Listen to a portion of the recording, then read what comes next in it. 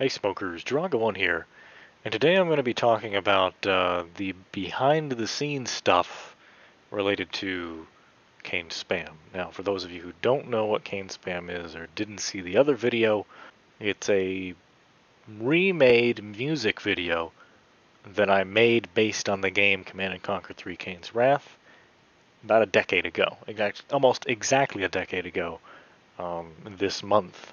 Now, as the video title also says, I'm going to be explaining where I've been for the past 3 months. And unlike some other announcement videos that I've posted in the past, there's no excuses, there's been no issues, there's been no stress, there's been no health problems, there's, again, no excuses of any kind. I was only and solely working on this video. So you're probably thinking, wait, this video was only, what, 4 minutes long? What? Why did that take you 3 months? I don't understand. Well, it turns out that the video was a massive project to get all the parts of it working, the likes of which I will explain shortly. But for those of you who are only interested in the absolute skinny and can move on from this video, is yes, it did take that long to actually make the video.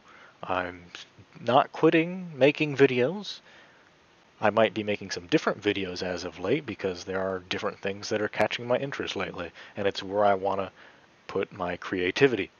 But again, why did it take you 3 months to make one video? That didn't seem that complicated. Well, it actually was that complicated, and sure, I could have finished it faster if I had worked on it 100% every day, but I would have gotten burned out of making the video, and it would have never gotten finished unless I paced myself and I took, breaks and stuff and only worked on it for only a few hours every week and stuff like that. But slowly but surely, I did actually get the project done, and it was to my liking as I envisioned, and I'm really happy with the result. So, for those of you who are still interested in how the video was made, I'm going to be going into that right now. Now, back in 2009, in July, I uploaded a video called Command & Conquer 3 Kane Spam. And that video is right here in the lower left quadrant of the video. I'll probably make this a little bigger so you can see it. There. This is that video. And then a year later I came out with Kane Spam HD, which was the same video, but it was supposedly more HD. Now, as you can see, it's not HD.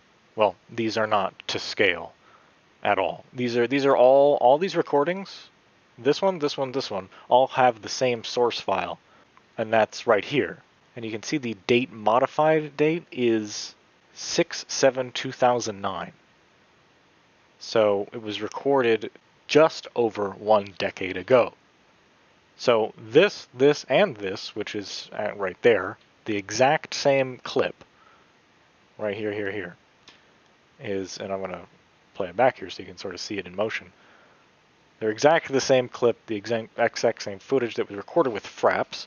This is actually not transcoded. This is the exact same file. This is actually using the fraps codec right now to play this back. As you can see, I've added in some pans there to the footage. I don't know.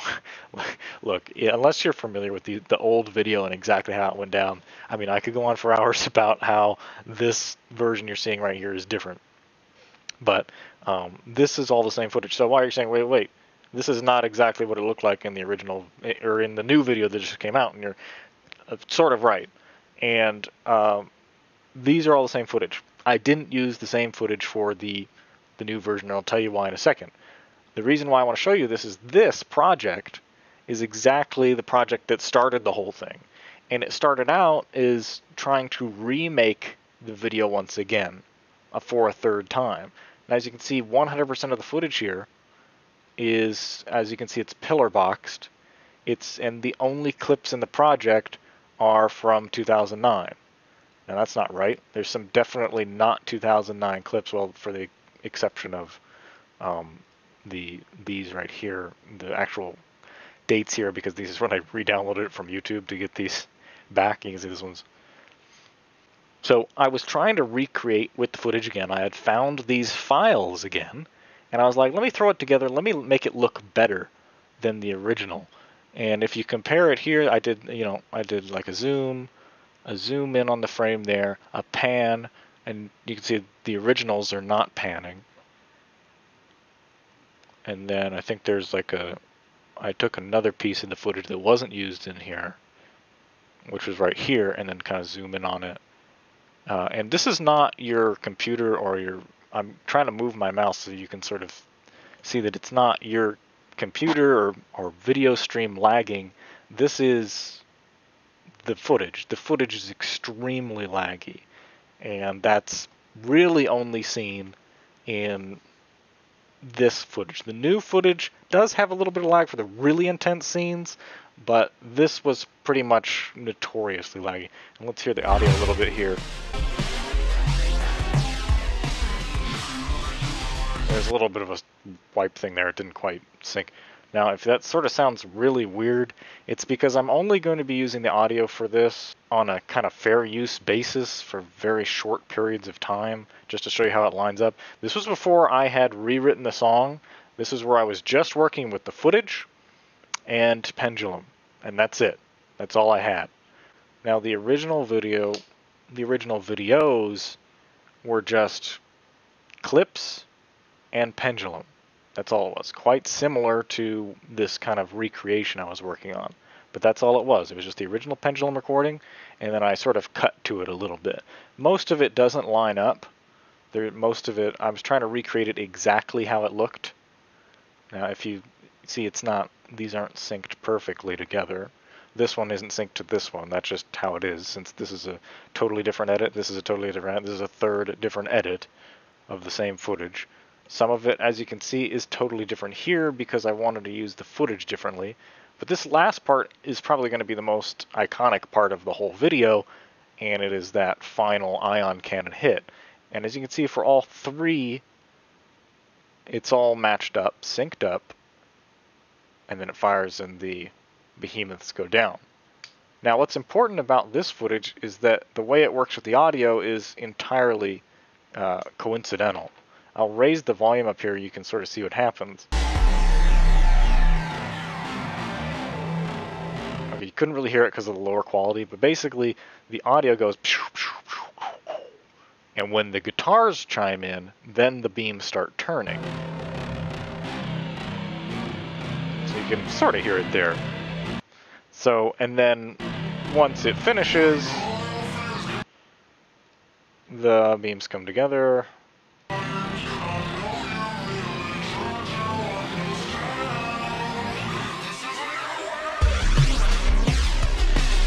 So, as you can see, I really liked that scene. I didn't even intend to line it up that well. It just kind of did. And I was like, whoa, that's awesome. The problem with that footage is that it's totally lagged out. So the timing on it is different from my fresh version of the recording that I made with all three of the ion cannon hits. That actually played back in almost full speed, with the exception of when when the ion cannons went off at the end, and then it did actually lag for a bit. But it's not this just chugging terrible. I mean, I had a Core 2 Duo at the time when I recorded this, and I had an NVIDIA 9800 GT M in my laptop from 2008. And now I got some better hardware and I play the game better, but the game is totally capped off at 30 frames per second. So even the smoothest footage, go back to the mama. Oh, that actually is pretty slow. I don't know what's making it so slow. It's probably this. Making it lag? I don't know. I don't even know. That was supposed to be kind of smooth, at least. I don't even know what's smooth anymore because everything's just so laggy with all this footage. So this is what I was going to do, and I don't remember when I started this project, but this is what I was going to do, and I was just kind of messing around with the footage, and I'm like, man, I'll make it look better, and maybe I'll release it or something. I didn't really know. I set it aside, stopped thinking about it. I don't really know what got me to open this project again, to work on it again, but I did. And then that's when I started writing this. And this is the lyrics sheet from Kane's Spam. So what I did is I had the idea, and I don't remember at what stage it happened, but I had the idea to write some parody lyrics to it. And I didn't really know where this was going. I just kind of like started. Now, this is the original lyrics from the song. You can hide your eyes, you can dim the lights, but they are watching. I made parody versions of the lyrics in relation to Command and Conquer subject matter. You can guard your tib, NG's on the spikes, but not as cloaking.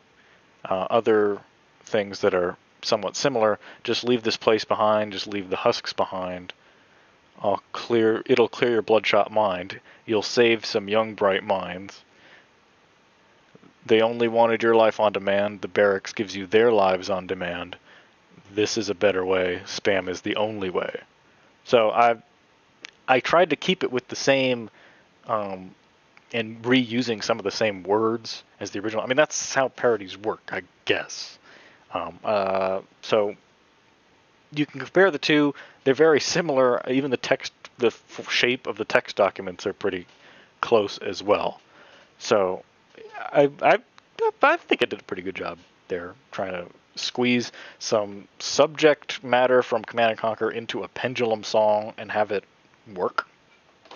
So I wrote that up and then was like, holy shit, I got to build a whole video around this. And so at first I thought, okay, well, I can just write the song together and record my voice and stuff. And then I didn't really know what I was going to do with the footage.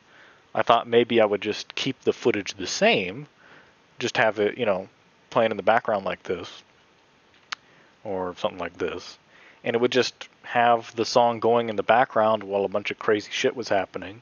And then I would leave that hitting exactly where it was supposed to, and other things that were synced up with the music, like the initial nuke hit here. And for those who didn't watch the other one, well, that's not lined up at all. Well, it's supposed to be. I don't know why it's not now. Well, and it doesn't really matter. So I thought I would just use the same footage. I wouldn't change it. But as the scope of the project got more complicated, then I was like, wait a minute. If I'm going to have these very specific lyrics, I'm going to have some visuals to back them up. And I mean, all of these lyrics referred to visuals that could exist in the game. It wasn't fantastical. It could happen. So I made the decision to start recording footage from the game. And that was probably the most arduous part of the whole project, just because it was a pain in the ass. And I did take some shortcuts along the way. Those of you who are familiar with Command & Conquer will know that I did cheat a little, but not using cheat codes. We'll get into exactly how I kind of cheated a little bit, but actually the cheating itself actually took a bit of work to get to get that working. Actually, it was a whole another project, whole another piece of software I had to use. So this is where it all started, was with the lyrics here. So, but before I could implement the lyrics and record them, I needed a backing track to record on too. Now, I could do that with the original soundtrack itself, but then you'd have Rob Swire's lyrics there, and then I'd have the two vocal tracks clashing. So I needed to have a instrumental backing track for me to sing on top of and then have it work. So this brings us to the transcription phase of the project. And this right here is OpenMPT. This is what I've kind of been doing some music projects in lately. And I decided to make the entirety of Granite by Pendulum in Tracker, in Module, in Demo Scene, whatever you want to call it. I transcribed the entire song, and you can see that there's actually quite a lot of patterns up here. Now, this is one of the things I like the most about writing music in Tracker, or putting transcriptions down in Tracker, is that you can write down a pattern, and if it's used anywhere else in the song, like it is here, here, here, you can just insert that pattern and just use the building blocks of the song to actually put it together without having to re-enter notes for a whole different part. Now, of course, you could copy-paste in something like your everyday digital audio workstation, like FL Studio or something like that, and just copy-paste it, but this is just another way of looking at it, and it kind of makes me feel like it really scratches that OCD itch and it cures the PTSD I have from using Logic Express, which had some terrible snap to grid system shit that haunts my nightmares, and this totally eliminates that because everything is already on a grid permanently. So I can play back. I'm going to turn this down a little bit because it's... So as you can see, I can skip around in the song. So that's the beginning of the song. I mean, I could just go through and show you exactly what I did, but you sort of get the idea. It took a lot of time to do this. If you want to look at some of the samples I use.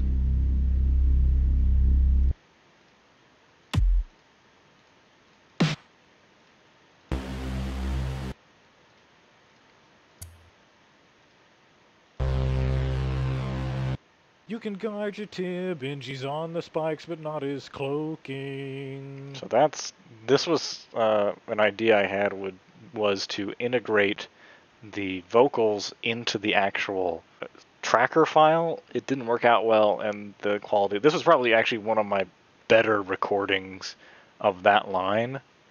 When I actually went to record audio, my voice sounded like ass, and that leads into sort of another part of this. You can see some sort of instrument envelopes I have here. One of the more interesting of one would be this one. And had I not been using Mod Plug Tracker, I really wouldn't have known how to replicate that. If you take a look, this is the volume over time. And then if we go to this is the pitch over time. And it's being able to make stuff like this with Mod Plug Tracker makes me just love it even more. Makes me never want to go back to something else, even though they have these capabilities in different forms. I guess this just jives better with how my brain works, I guess. The arpeggio here. I couldn't get it to sound exactly like it did in the original. But as you see, it's a minor arpeggio.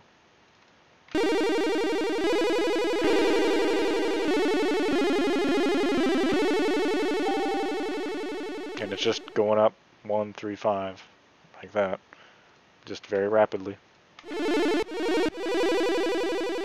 And I might release this so that other people can have it and mess with it and remix it and whatever. There's not really any need to lock this down or anything, because, you know, it's not even my song anyway. So that brings us to the vocals. Now, since the backing track had been completed in Mod Plug Tracker, the only thing left to do was the vocals. Now, at the time, I didn't have a digital audio workstation for Windows outside of Audacity. And so I thought, maybe I can really fudge it and just record audio in Audacity alongside my backing track. Well, it didn't turn out very well. Turns out I'm not as good at singing as I thought I was. Bone conduction does some magical things if you can hear yourself sing. That's what gave me the idea to say, oh, well, maybe I could just do all the lyrics in Deck Talk. Here's a little lower in the document. The beats per minute of the song is 174. But here, you can see I started to write up some phoneme code here for Deck Talk. And I've calculated that a whole note at 174 beats per minute is 1336 milliseconds. Half note is 668 milliseconds. Dot a quarter, blah, blah, blah, blah, blah. That was all more or less a waste of time.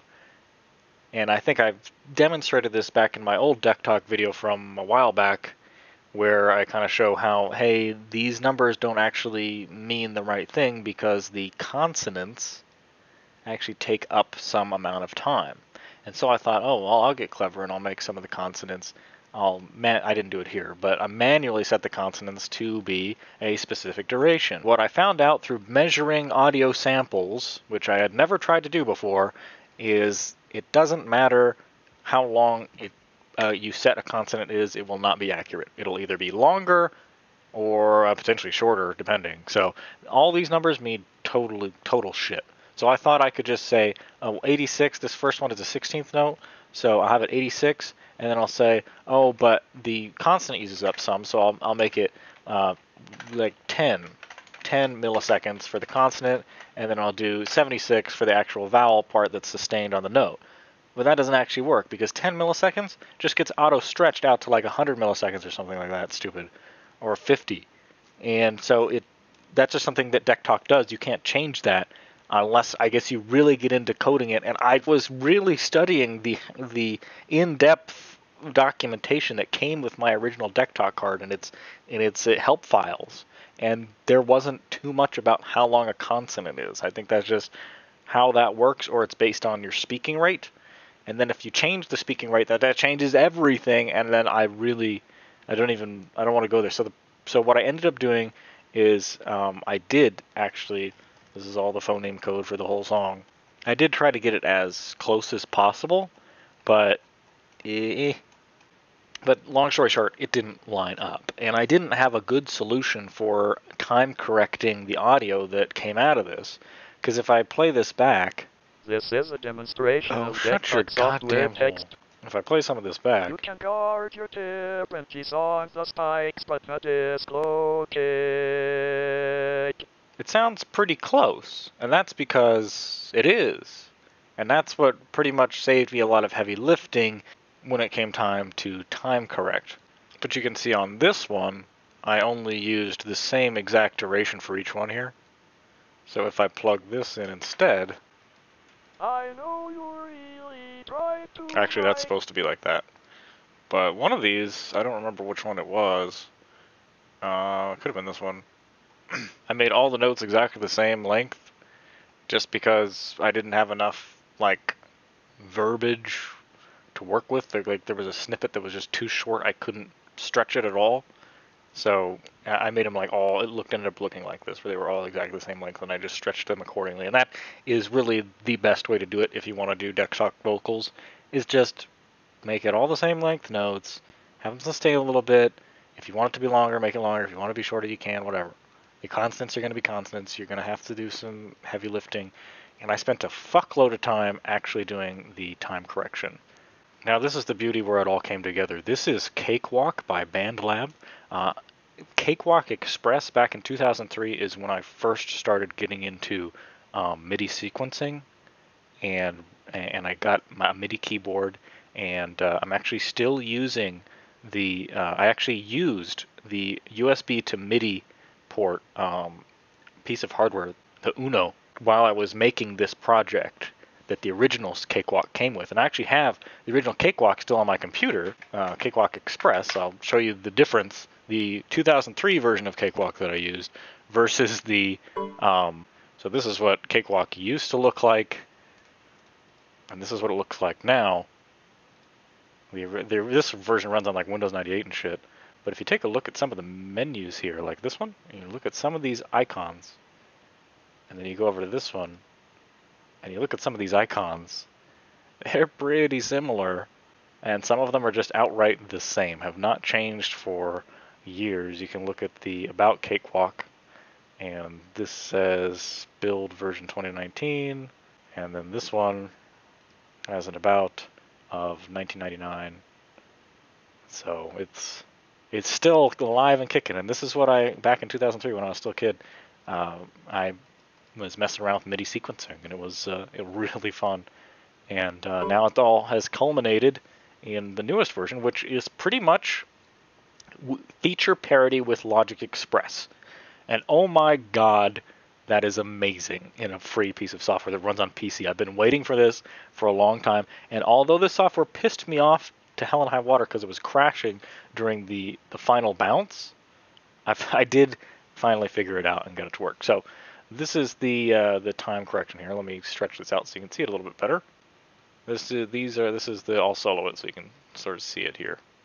You can guard your tip and keys on the spikes, but not dislocate. So you can see just how much I had to edit that to make it jive with the rest of the recording, because it kind of wasn't. It didn't matter how much I scrutinized the numbers here, always it would be wrong. And the number of hours I put in painstakingly editing every single one of, every single word, and even parts of words. So we're not just talking about words, we're talking about syllables that I had to You space can out. guard your territories on the spikes, but that is cloaking. So this is one word, cloaking. I don't know if I can find a triple, but some of them play back good, and almost all of them, you can see there's a percentage on each of these clips. One's 98, one's 119. That's how much they're stretched or shortened. And you can actually hear some of the artifacting on this one. Oh, I already modified it. Whoops. You can sort of hear some artifacting there because I stretched it too much, especially on this other one. Yeah, so it is noticeable, but if you don't know what you're listening for, you're not going to notice it. I notice it because I've intimately worked with Deck Talk for a lot of years. I know what it sounds like. Now, I've done this cheating stuff before when I did Tender Lies Deck Talk. I had no choice. I had to. Now, perhaps there's some badass motherfucker who can figure this shit out and make it work. That ain't me. That's not me. I thought it was me. I thought I could do it. Deck Talk just isn't a precise science. It is deliberately imprecise because that is the nature of the human voice, and it's trying to emulate that. So that's just the way it is. And for some reason, I have this performance chart here that I never saw before. So now here's the real kicker.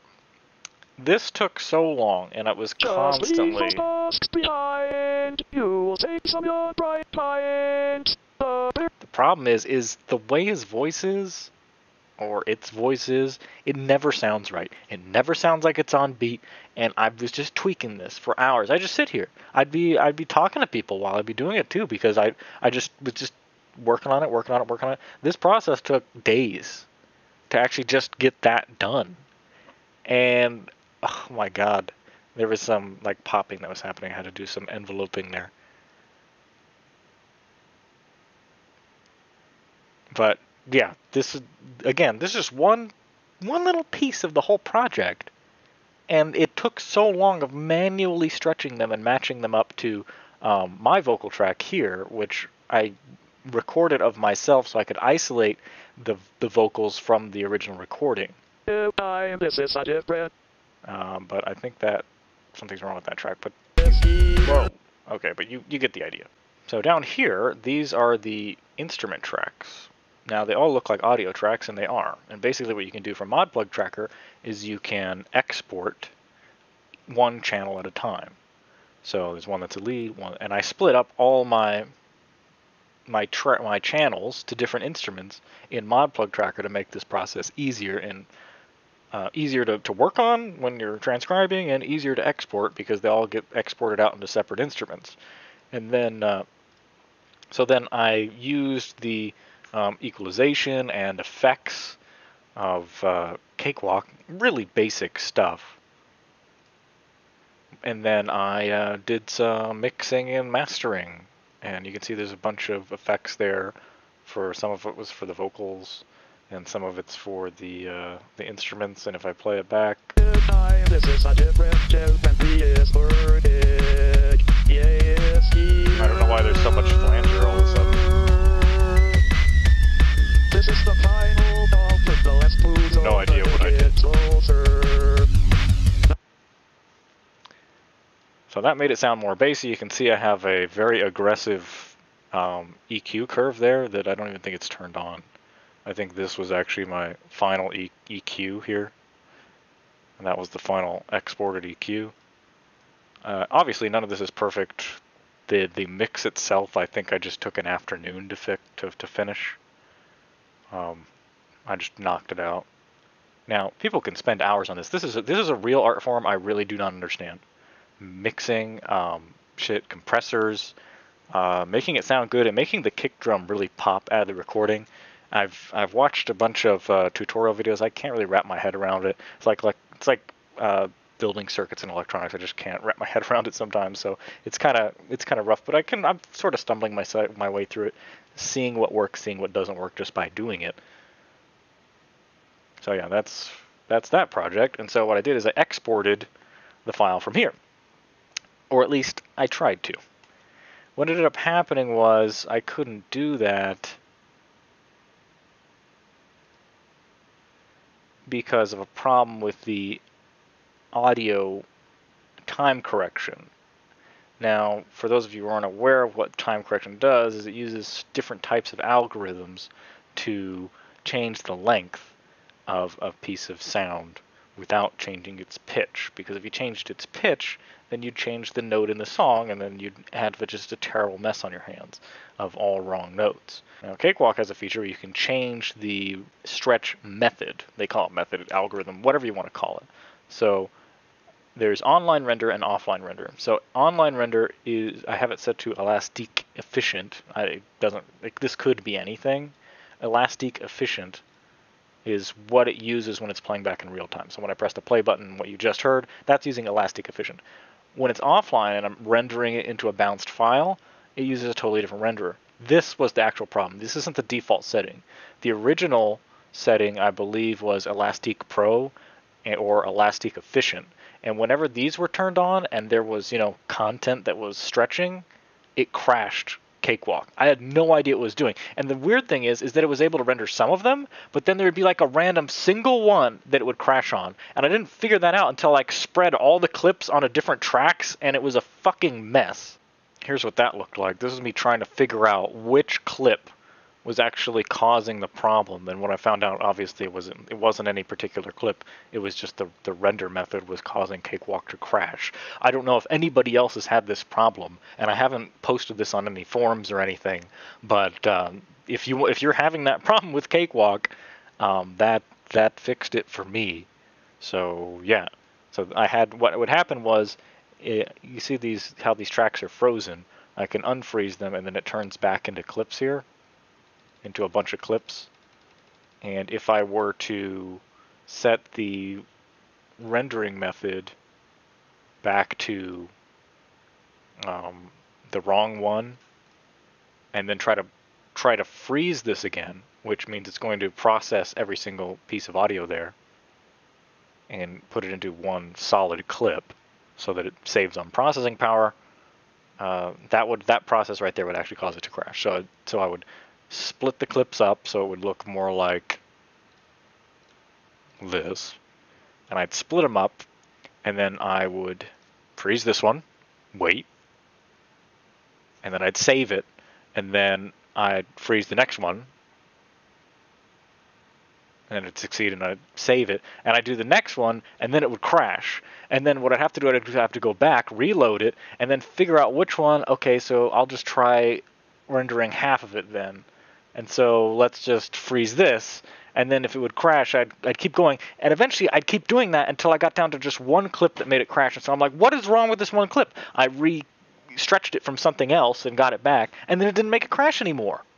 And so that was a whole day and a half gone, and really demotivation to work on the project, because I can't even get a test render out because it keeps fucking crashing. It was just the stretch method. So that's one of the hang-ups I kind of had with the project. So back on this one, some listeners out there who have a keen ear may have noticed that there was a different voice in here. You see that orange here, and then we got the orange over here. Let me play this. That doesn't sound like Deck Talk, does it? For those who don't know what that is from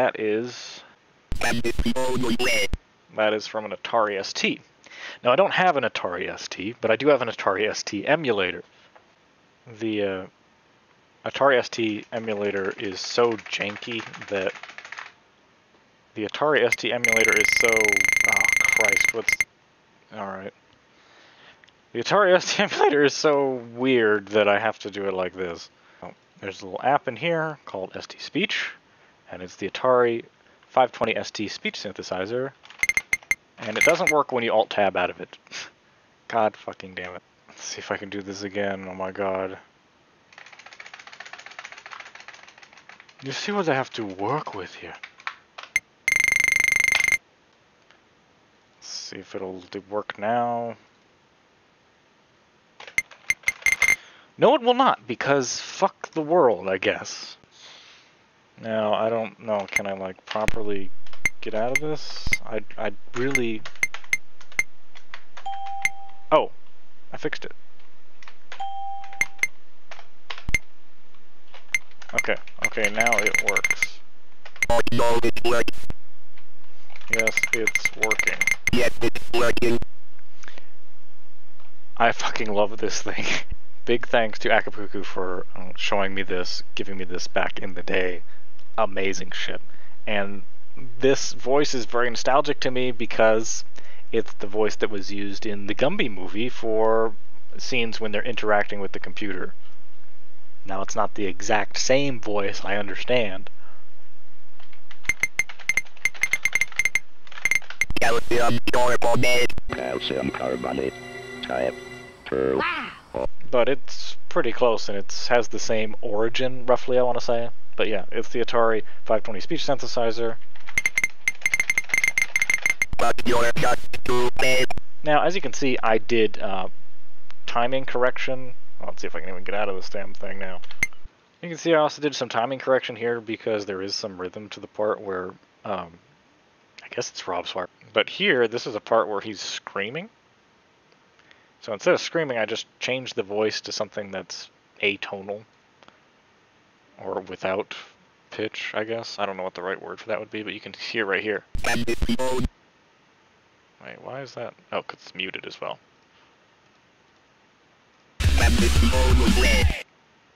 So if I mute our Atari guy here, you can hear that he's yelling this part, he's not even singing it. He's saying, this is a better way, but he's not singing. So I figured, instead of having, like, Paul just sing it, because if, let's see, Paul, all I was going to have for him was, oh god, what is happening? Spam is the only way. That's what I was going to have him say. I wonder if Content ID can pick that up. That'd be really fucking annoying. But I thought it sounded pretty lame when he just said... Spam is the only way. Now I made him, you know... It sounded way fucking more badass. I don't know why it sounds like ass right now, but... something's wrong. I don't know what it is. I probably messed up the project when I was kind of showing you stuff in here, so I'm not going to save it or anything. So that's pretty much the whole project. You have, let me zoom so you can see everything at a glance. You have, this was just my lineup track. This is this is just this spread apart. And the reason I did that, of course, was to mix it easier. Have the lows low, have the highs high, you know, stuff like that. Apply effects where needed. You have Atari ST. You have Deck Talk. You have my little beatbox thing there for a second. You have me screaming, sort of. Me sustaining a note. That's my vocal there. There's Atari ST again. And there's my initial... And if you're wondering what that sound is, it wasn't actually in the original song on the original video, because I didn't have the original version of the song that actually had the bloopy intro here. If you want to listen to this, and I can't tell what tracks are soloed or not, because I think it's funny that in all of these years they have the same fucking zooming buttons. This exact same zooming buttons. In fact, I don't even think they barely changed the positions. Like, what the fuck? Anyway, this first bloopy part here. This part might be actually kind of hard to hear if this is kind of down a little bit.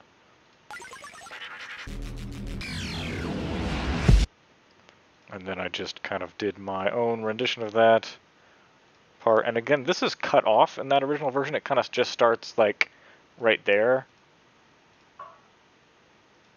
Oh, I muted it again. God damn it. It just like starts right there or something. But anyway, this was my rendition of it. And then it just goes right into it. I don't know what that kind of like spit sound at the end there is, but whatever. Okay, so that's the audio portion of the video. We haven't even gotten to the video editing portion of the video. I only showed you what the what my original plan was for the video, not the actual final cut of the video was. And the project is apparently big enough, or it has some problems with codecs, because there is the Fraps codec that's super old now, that's chilling in there with some other codecs. It's kind of messy. Now, if you look at the actual project itself down here, it's not that complicated. There's a lot of junk in here, like a lot of junk. A lot of fucking clips. Like, good lord. I'm looking for the zoom buttons because I'm used to Cakewalk now. So we've got lyrics, two super weapons firing on screen at the same time, if it's going to show me that, which it might not. Okay, there. We've got on-screen text and the combat engineer. Now, some of these things here I do have to explain. So let me set this to draft half because this is like lagging balls for some reason. Okay, so for this, you can sort of see that, you know, it's not going slow. It's not lagging, but it's kind of slow. And you can sort of, and for those of you who are familiar with Vegas, know what these wiggle lines mean. And that means I've done, you guessed it, timing correction. Now see how this kind of looks lagged to shit? It's just kind of choppy. And that's sort of on purpose. If we take this clip and we move it over here, and then we set the playback rate back to 1, and then we watch it again, you can see that the actual original clip is actually much smoother and happened a lot faster. But the problem is that it happened too quickly. The whole firing sequence of the ion cannon was so quick when it was recorded in real time, because my computer's so fucking fast now, that there wasn't lag anymore. So I had to actually bring the lag back so that some of the scenes made more sense. Now this is probably one of the first scenes that I remade. This wasn't really a remake. This was just kind of my original kind of setup here, where I would play like a skirmish game, and then I would, you know, build a bunch of units, have them shoot at a single spot, and then nuke them. But the thing about this scene was there's a nuke and an ion cannon and a nuke. So where'd the nuke come from? You can't fire a nuke as GDI. Well, you can if you capture a nod base and build a thing. But I didn't do that. I set up multiple computers to play network games with myself, and I clicked 2 mice together at the same time to have them both fire at the same time. Because if you look, I'm actually calling down the nuke, or calling down, well, let me go to this clip actually. I'm calling down you can see this is the reticle for the ion cannon. And I'm clicking the button, and my mouse is at the center, which means I've actually clicked it, because otherwise I would have moved it off to the side, because it's kind of in the way. And I didn't want to move it because it would have moved the camera, or it could have. And then it's firing, but then you also see the nuke, and that was a secondary player. I had a separate computer next to me, and I fired it. So, does that mean, Jiraga, that you had 3 computers firing all of these ion cannons for the final triple super ion cannon? Well, yes and no. If you want to look over here, this was the original footage that I was going to use of all 3 ion cannons. And this is kind of the legit. And I in production of this video, I couldn't make a decision on this, and I made a call, and I went with it, and we'll get to it in a second. But this was the footage I didn't end up using of sort of the more legit triple ion cannon. And you can see I'm calling it down here, and I do fire it. And the ion cannon, all 3 ion cannons do fire, but you can see that they're not aligned very well, because I had 3 mice on my desk, all next to each other, and I had to click them all at the same time. And I fucked it up like twice before, where one didn't click. And so if one doesn't click, you've just wiped out a whole army that you now need to rebuild. And I had to do that, and it was a pain in the ass. Now, as you can see, when that nuke went off, it was pretty. There wasn't enough stuff being blown up, though. There wasn't enough particles. And there weren't any units because I had already blown them up from my last failed nuke before. So this was going to be my final climactic scene. And I was like, what am I going to do? This is as good as I can get it? I mean, it's going to take me another hour and a half to build the units again. And then if I fuck up the firing sequence, I'm going to have to do it all over again. And then the game's lagging, and sometimes the game crashes when there's too many units. So what do? Well, you get a little clever. So if you go back here, and you see all these, not only do you see them firing precisely at the same time, you also don't see the firing reticle on the ground, which anybody who's played a lot of Command & Conquer will probably notice that not happening.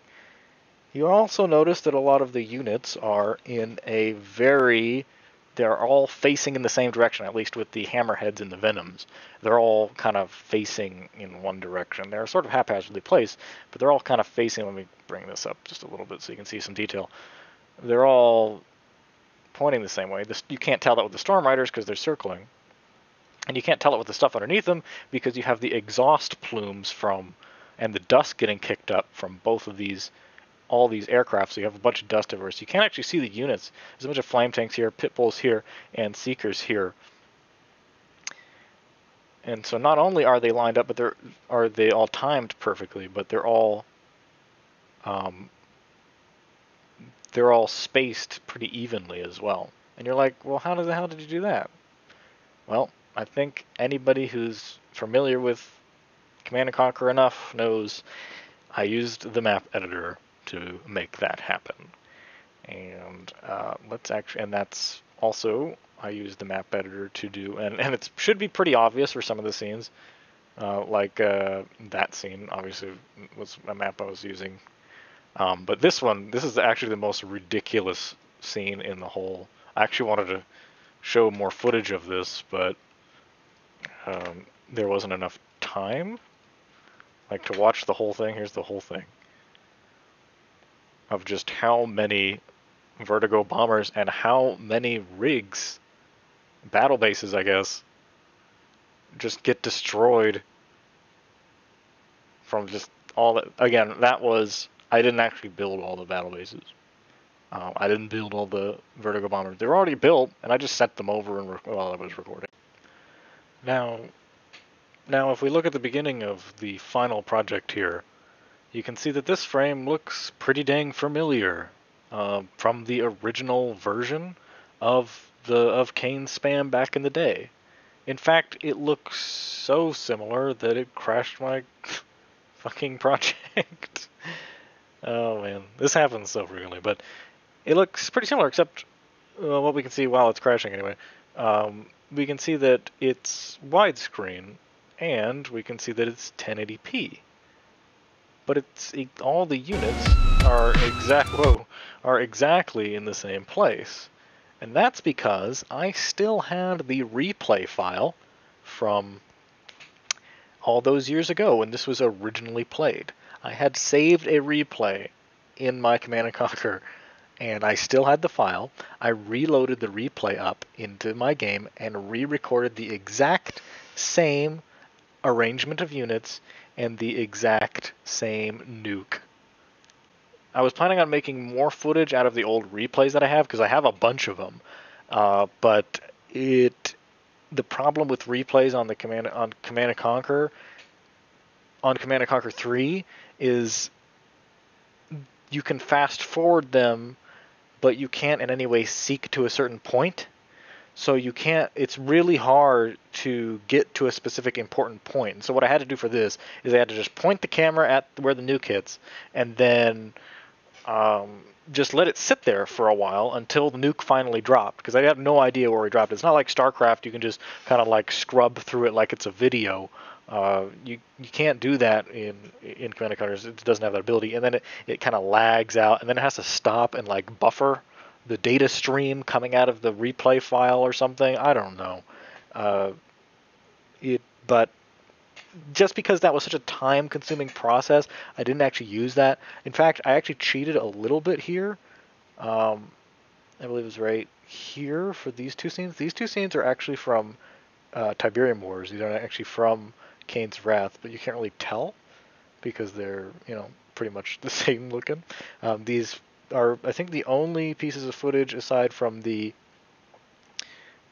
original clips here that I threw. I just packed them all at the end of the video, all the 2009 footage clips. And again, these are the original, no transcoding.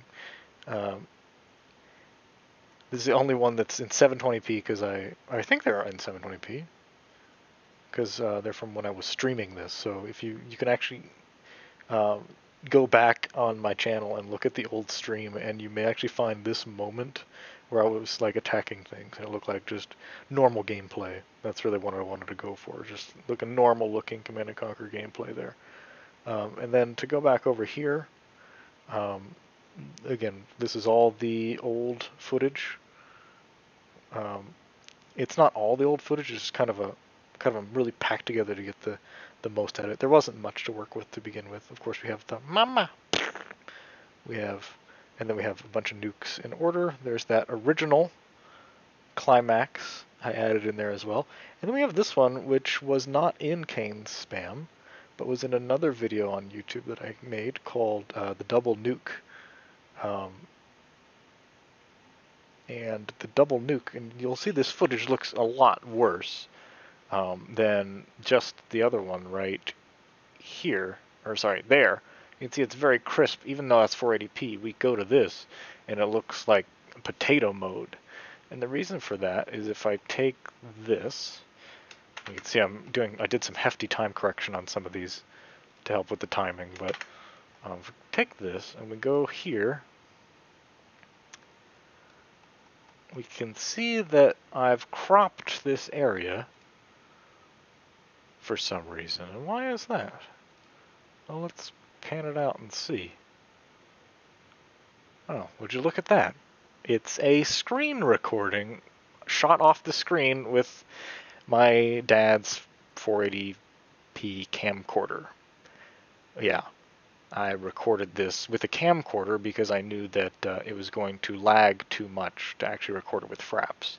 I wouldn't be able to get as much footage, and so it was like the lag-proof way to do it. And if you want to see it at the original playback rate,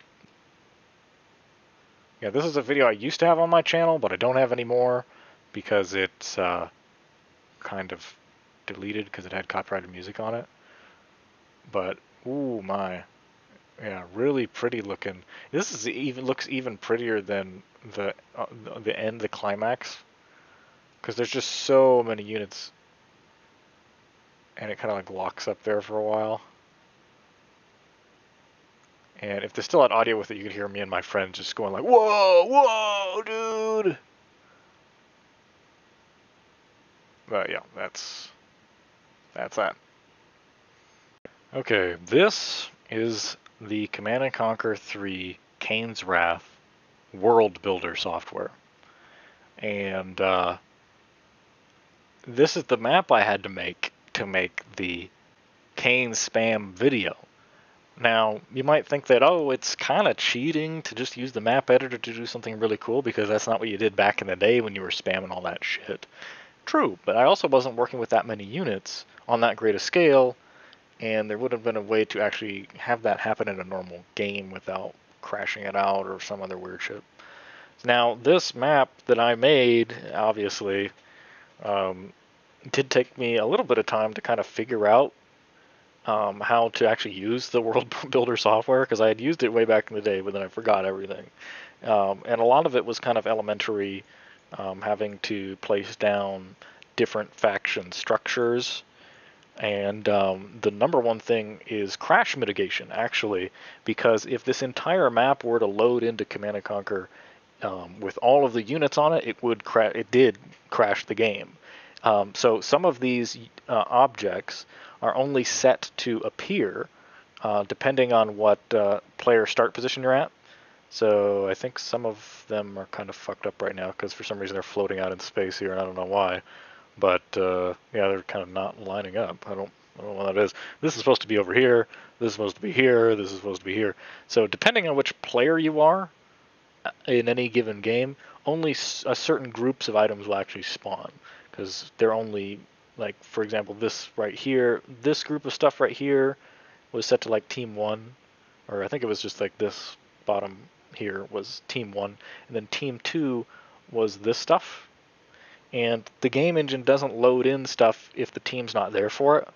So it basically allowed me to load different parts of the map in, even though it's the same one I'm working off of, by just changing my start position in the game and starting it. And it's like, okay, we're going to be in, see, these are the battle bases from that scene. And you can see the vertigos, I just flew them right over. And this is our little playpen for the triple nuke. And that's just the fourth player that I don't remember what it's for. And this is the split-second harvester explosion area.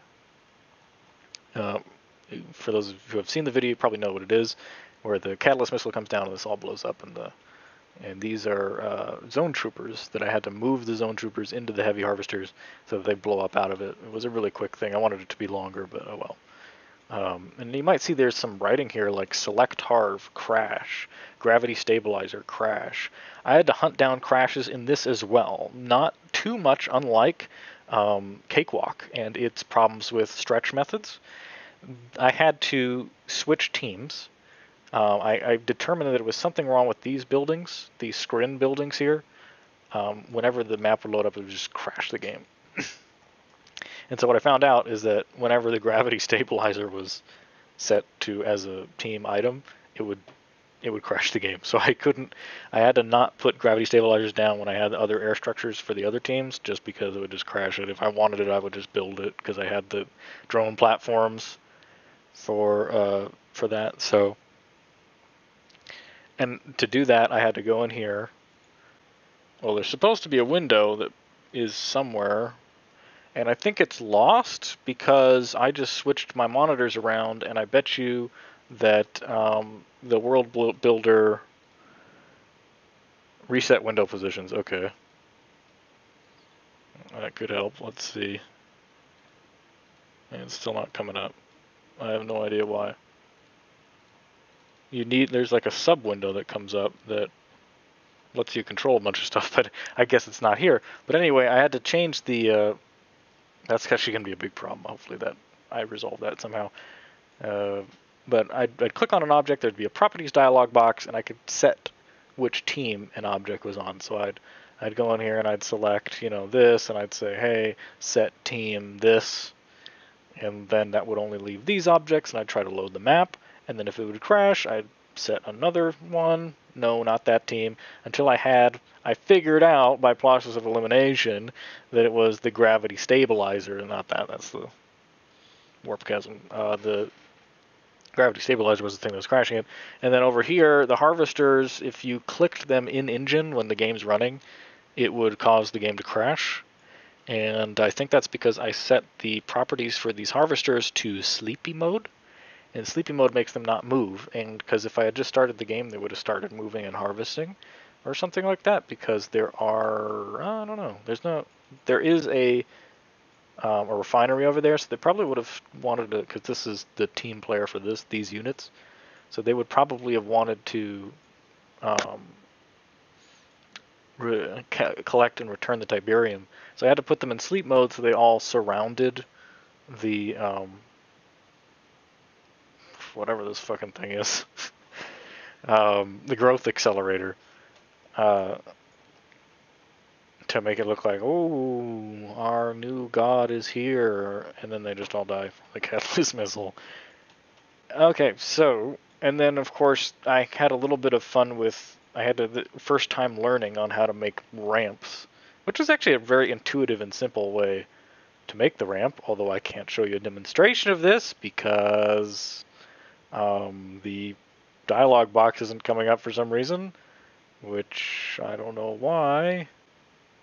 Yeah, it might just be totally glitched out, but you know, you can see I'm kind of modifying the terrain here, like very, a lot of modifying the terrain. Okay, so I had a there's a big kind of valley here where one of the last scenes in the video where a bunch of units collect in the center.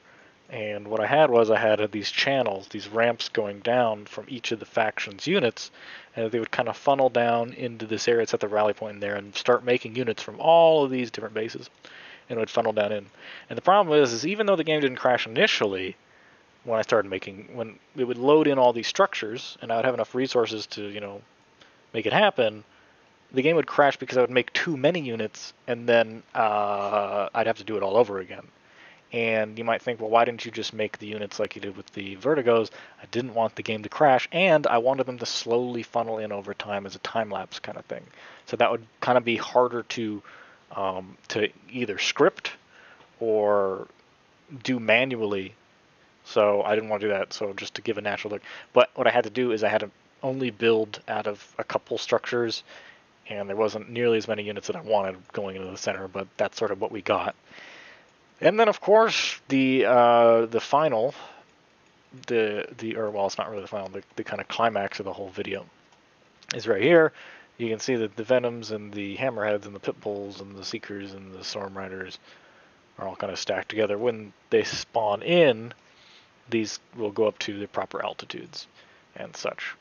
So now that still doesn't explain just how the ion cannon beams work, and that's I'd probably be best suited to give you a demonstration. Good WDA. Okay, so this is probably the most intuitive thing that I love about map editing, is how fast you can actually test your map once you've saved it.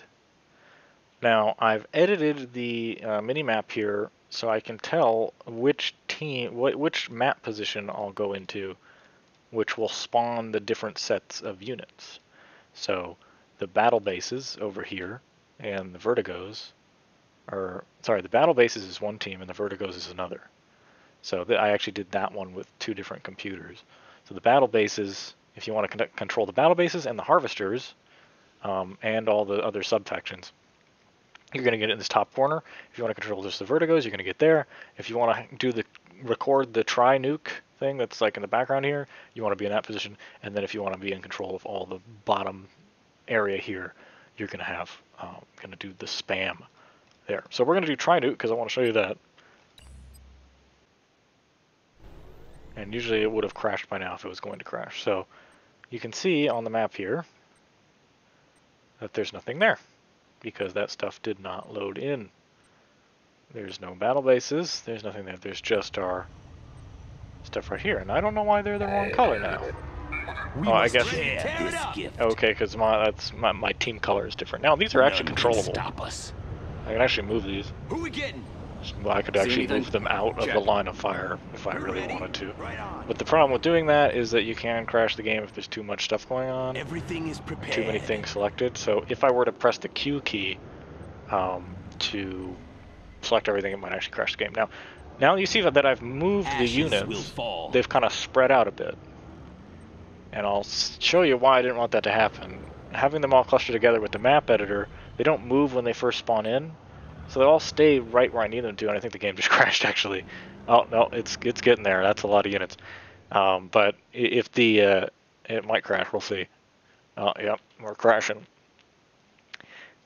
Too much pathfinding going on, I'm pretty sure. As soon as they settle here, it might clear up a bit, but... Oh, God. But if they start to spread out like this, that's what their AI tells them to do. But if they're spread out like that, the actual blast radius of the ion cannon is not wide enough to wipe out all these units. And the reason I built these walls here, I'll just show you here because that's crashing. The reason I built these walls is because if they did go wandering off, I'd kind of box them in and they wouldn't go wandering away. I could have made this a lot smaller, so that they absolutely could not move. So even if I did tell them, hey, move, they would just turn into a big soupy mess. And then you'd see, as you can see, once they start pathfinding, it's like crashing the fucking game because there's too much stuff going on. And then if I tried to record the nukes now, then, you know, we'd have a horrible, horrible problem on our hands. Unit lost. Because it'd be so laggy.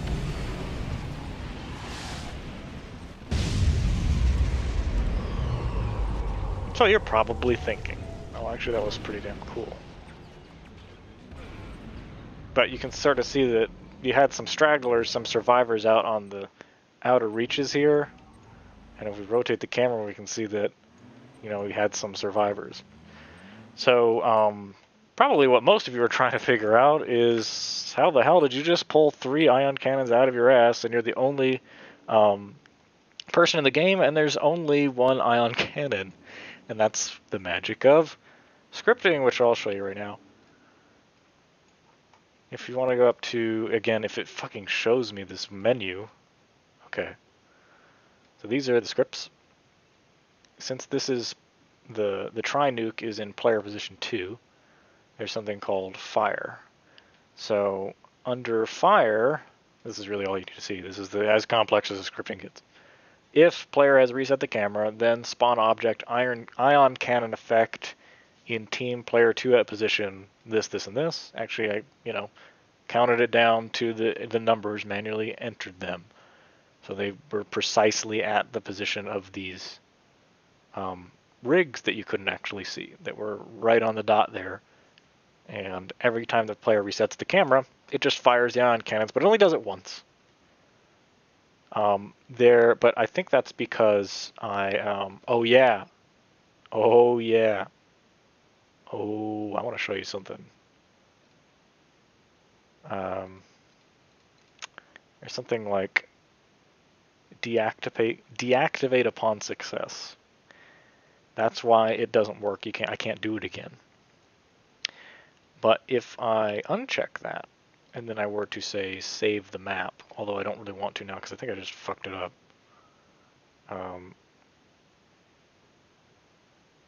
But just say okay, I'm going to save as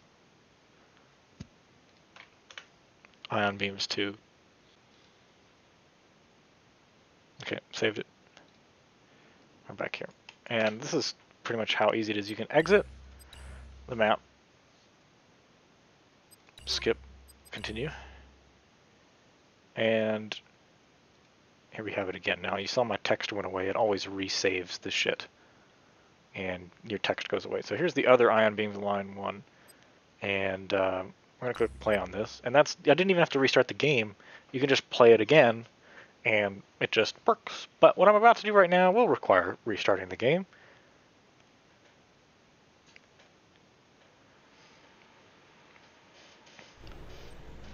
Okay, so I heard you like ion cannons. Check this out.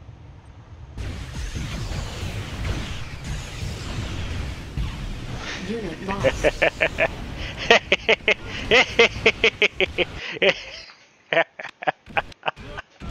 Yeah, that's 1 ion cannon activating for each pillar once every 30th of a section, once every frame.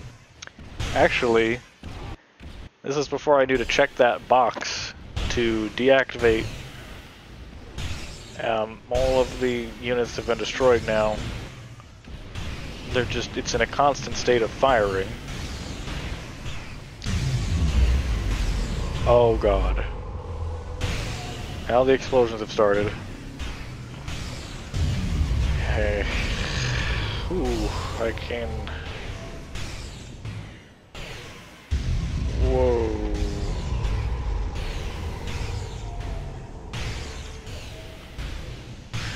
So what you can do is you can go like this, and that actually pauses the game. I thought that was going to crash it. So what you can do is here you can go up to scripts. You got player 2, fire, deactivate upon success. Definitely check that if you want to see the script conditions. Actions if true. We can edit it. There's so much stuff you can do in here. This is what they used to make the campaigns with. There's all kinds of stuff you can do, like conditions and scripting and stuff. But this is the extent of what it is. It's super easy. You can't even type in here. You can't even type a script. You have to click on it and manually click what it is, what object you want, what team you want, what position. You can't type it. It's super easy, like super like multimedia fusion kind of stuff going on, or click and play games factory, whatever. So let's click OK to that, and then save. And then all we need to do to fix it is restart. We don't even need to we don't need to go back to the menu. We can just hit restart. It'll reload the map with our modifications. Let's see if it does it. Nope, I can keep clicking it. Lost. And this is what it's supposed to look like. So, yeah, that's how easy it is to do map editing. You can just go in there and all you have to do is restart and try it again, just restart, try it again. I love it. I love this software. I wish back in the day I was doing nothing. If I was good at this software and I could figure it out, I would have been doing nothing but making maps all day and then playing them with my friends. When we did LAN parties back in the day after school, they'd all come over to my house and we'd hang out over the weekend. Like, it was crazy shit. We'd stay up really late eating taquitos and chimichangas. So it was some good times for sure. But I really wish we did more map editing because we did a couple maps with the map editor, but we really didn't know what we were doing with them, and they just ended up looking like crap. It would just look like the default map. The whole map just looked gray like this, and there was like some Tiberium at the bottom and the top, and then that was our map. We just made like all blue Tiberium. I don't think I have the map anymore, but yeah. So I've now lost track of just how many pieces of software were involved in this production. And to start with, we of course have Command and Conquer technically was a piece of the production. We of course had OBS that I'm using to record this with. We had Notepad to write the lyrics and the phoneme data. We had the DT demo app to actually record the vocals. Open Mod Plug Tracker to write the backing track. Cakewalk to compile all the audio together.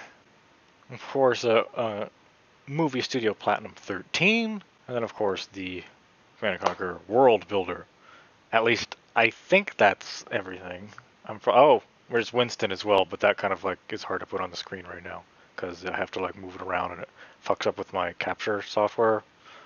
So, and Movie Studio Platinum just crashes. Movie Studio Platinum crashed because there's too much shit going on. Every 1 out of 3 launches of this project, which is the main project, crashes just for some reason. And sometimes you didn't see it here, but sometimes for some reason it just wants to say fuck off to the Fraps codec, and sometimes just doesn't show any video in a given clip until you restart the program. So that definitely had some challenges and some frustrations, but oh my fucking god, this project was huge as shit! Look at all this. So again, if anybody has listened through this much of the video, you're a true fan, and I really appreciate you, and you're the real person who I want to make videos for, aside from doing it for myself to have fun and be creative. That's the real truth. If you're hearing this now, and you care about it, and you didn't just use it to go to sleep with, I guess, which, you're pretty awesome too, but you're the true fans, for sure. If you went this far and listened to this, you're the kind of people I want to make videos for. Because you care about the stuff that I make, even if it's not always weed, and even if it's not always SSD, and even if it's not always computer stuff. I feel that there's some cool stuff I can show you that's, not always that stuff. So this kind of stuff interested me, so, I went ahead and did it. So that sort of brings this video to a conclusion, and I'll say it again. Do you believe me now that this took 3 months? sometimes I had to learn all new software. I didn't know how to use Cakewalk at the beginning of this. I didn't know how to use World Builder at the beginning of this. I didn't, so I had to learn how to use these pieces of software and then do something useful for them with them, and then implement them. Record this with OBS, and you can sort of see what it looks like in real time now. There is a lag there when it fires. I had to kind of edit that out a little bit.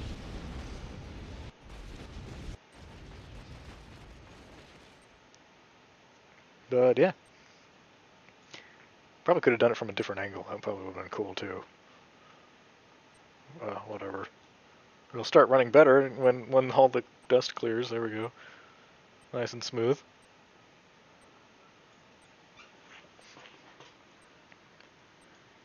But my mind would have been totally fried if I worked on this every single day and tried to get it out within a month or less, trying to keep on the same schedule as before. But if you guys remember what I did in the last video, and by last video I don't mean Kane spam, I mean if you guys remember what happened in the last video, which was Linux, Manjaro, and Mint 1, the 420 video,